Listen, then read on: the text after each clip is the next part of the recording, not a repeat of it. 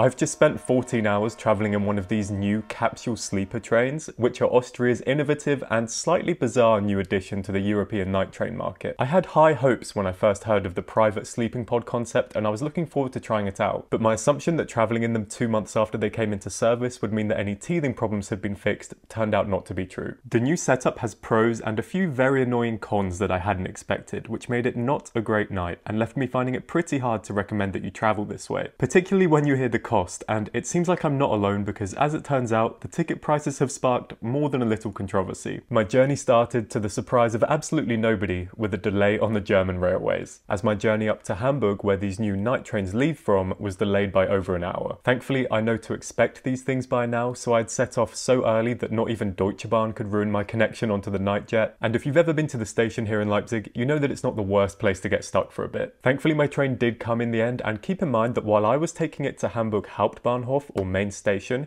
it did actually continue to Hamburg Altona. That name is going to come up again in a minute. When booking my reservation, I had said that I didn't mind whether they put me in an upper or lower capsule, but my ride up to Hamburg gave me enough time to look into this in more detail now that more pictures and reviews are out, and I suddenly found myself very much hoping that they'd assign me an upper one, since I couldn't see any way of getting in and out of the lower bunks with any dignity. I didn't know at this point that I would end up being assigned an upper bunk, but I also needn't have worried because my long legs can find a way to make an undignified entrance just about anywhere. The new Nightjet capsules, which they call Minicabins, aren't running on every line yet, and so far only connect 2 Austrian cities, Innsbruck and Vienna, with Hamburg. I chose the route southbound to Innsbruck partly because I'd never been there before and partly because I was hoping for some alpine views in the morning. So my Minicabin would be whisking me 1,000 kilometers through the entire length of Germany until just over the Austrian border, all while I supposedly slept. Hamburg greeted me not only with the cold, but also with the news that the night train itself would be delayed. Aside from extending my wait time in the freezing cold main station, which, sorry not sorry, is definitely not comparable to Leipzig's, there,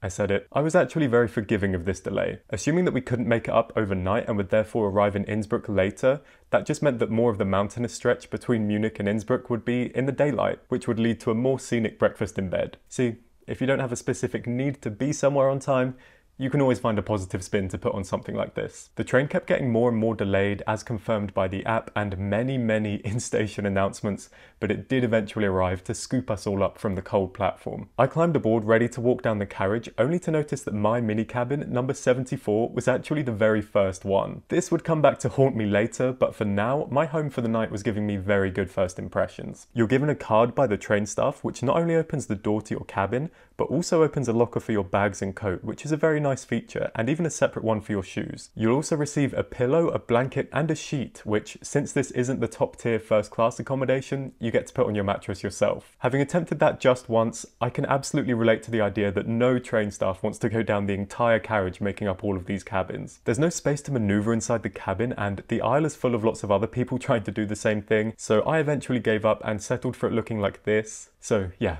forgive me, but hey, that's what you come here for. Realism and non-aesthetic linen situations. My main surprise so far was that the guy below me was actually already sat up comfortably in his bed reading, and it was then that I checked the timetable again and realised that these trains actually depart from Hamburg Altona, where I very easily could have gone to get on first. If you want to be more like that guy, just make the short ride around there to get on in peace before the main station chaos. Seeing this in real life and realising that a company went and designed and built this setup with all these sleeping pods and integrated secure luggage storage is pretty mad at first. When we get into ticket prices, you might agree with me that it's not worth what they're charging, but climbing in and sitting in this private capsule for the first time, knowing that it was going to transport me to another country, did absolutely impress me, and I have to give my respect to the people who came up with it. It did all feel and even smell very new and clean, and it was so cool sitting up in my own private space. Up at this end, you have a little window with 2 options for how dark you want the blinds to be, a European power socket and USB port, as well as even a wireless charger. This panel lets you see if the toilet is currently occupied or not, which I thought was pretty nice, as well as giving controls for dimming the lights and even changing their colour for some reason. This fold-out table is also a really nice feature. You can slide it through the cabin to wherever you want it to be, and the underside doubles up as a mirror. Now, I would actually tend towards booking the lower bunk next time, purely because up here, while there's still a lot of headroom, the curvature of the top of the train doesn't allow you to sit up straight, which looks like a very small difference on video, but actually made it pretty uncomfortable. Still, there's enough room to accomplish such activities as pretending to read German National Geographic while filming yourself, and pretending to work on a laptop while filming yourself. There's also this little space to keep things next to your bed while you sleep, behind which you can find this collapsible red divider. If the people on both sides unlock this dial, you can actually open this up so that you can talk or share a drink with the person in the bunk next to you if you're traveling with a friend. Even ignoring the generous assumption that people who travel in this way have friends, this struck me as a little bit weird, because it compromises the otherwise fairly convincing illusion that you're traveling in your own space, divided from other passengers by solid barriers, by having this more flimsy barrier right between your face and that of a stranger, but it wouldn't be my neighbour on that side that I had to worry about. I was in the very first mini cabin in the carriage, which I presume is because I booked so early and they just fill them sequentially. This meant that on the other side of me, I had one of the bigger shared sleeping rooms. Now this probably normally wouldn't represent a problem, but this time it was occupied by a group of blokes who were clearly heading off on some kind of ski holiday down in Austria. I had seen them hauling ski gear and suitcases and crates of beer onto the train, and I should have seen it coming, but their constant talking, shouting, laughing, slamming their compartment door on the way to go out to use the bathroom,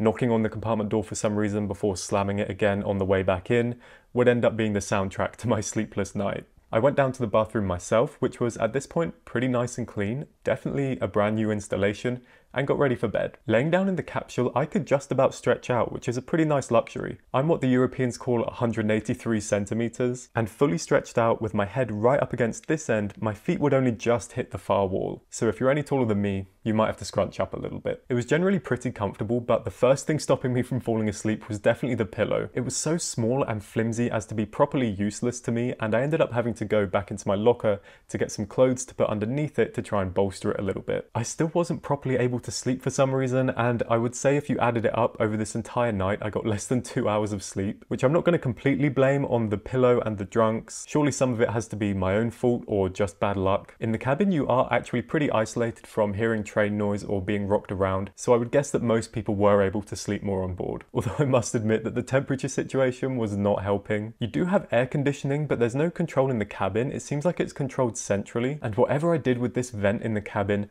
I just could not get comfortable. I had both periods on this journey of laying awake and sweating, and laying awake and shivering, which is something that generally only ever happens in the same night when you've got the flu. Probably not a comparison you were expecting when you clicked on this video, but here we are. A lot of these things I can see them improving as they gather more feedback, because it would be such a shame given all the work that must have gone into bringing this to market if they didn't just make those 10% little final tweaks that could quite easily leave people coming away with better memories of a good experience on board. Eventually the sun started to rise and I accepted my fate as a rough-looking, rough-feeling, sleep-deprived man and sat up, eagerly awaiting the breakfast-shaped morale booster that would shortly be dropped onto my table. My 2 rolls with apricot jam and this coffee definitely meant that even if I wouldn't arrive in Innsbruck well rested and ready to go, I would at least arrive well fed, which was a nice treat. Even if I had very visibly annoyed the guy who dropped my breakfast off by not having an empty tray ready for him to take away again within 15 seconds. Which is where I sadly find myself mentioning the staff on board, which I absolutely never do because it must be such an exhausting job, but I hope that in this case you understand why I include it, just to demonstrate why there are a few reasons that the atmosphere on board the train was not such a nice place to spend time in. There was just a weird amount of bickering between the staff and the other passengers.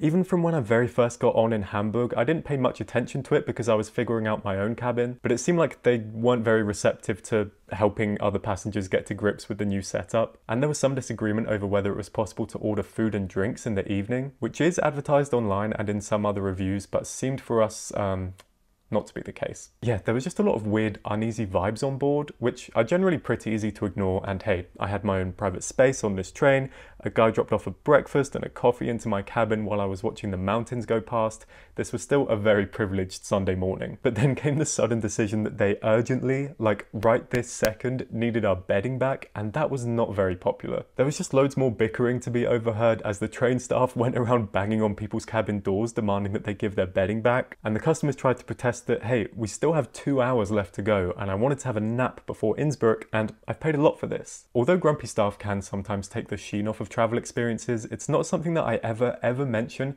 because I know that I would be so much more grumpy if I worked that job. You know, being up all night and away from your family all the time, and stuff like serving food and drinks on board is always liable to get cancelled anyway, so I was going to leave all of that unsaid.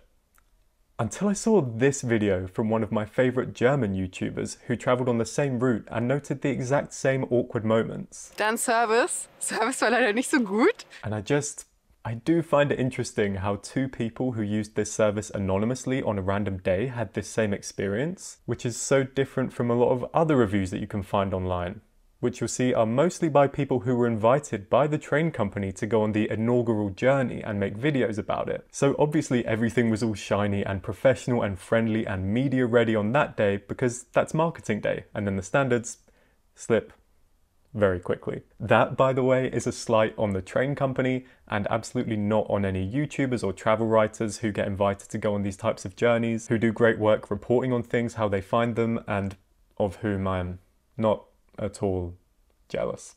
The same person also mentions having spent 130 euros on this journey, the exact same amount as I paid. And it wasn't worth that, it just wasn't. But it is only fair to mention that when researching for this video, I was able to find minicabins at a huge range of prices like 140, 185, and even 65 euros, which is when I came across the great Nightjet pricing algorithm drama. Yes, this is a real thing.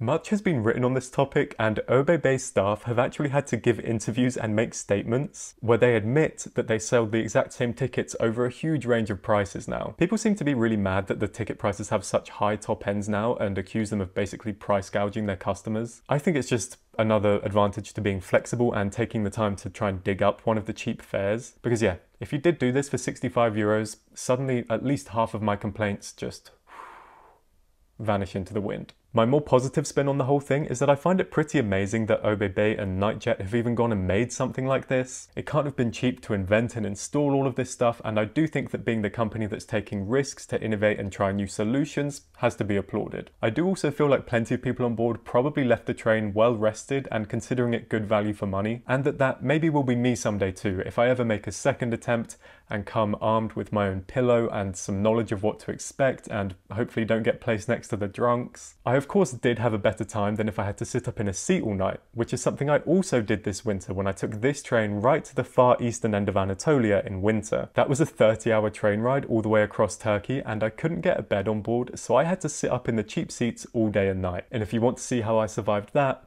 you can watch this video next.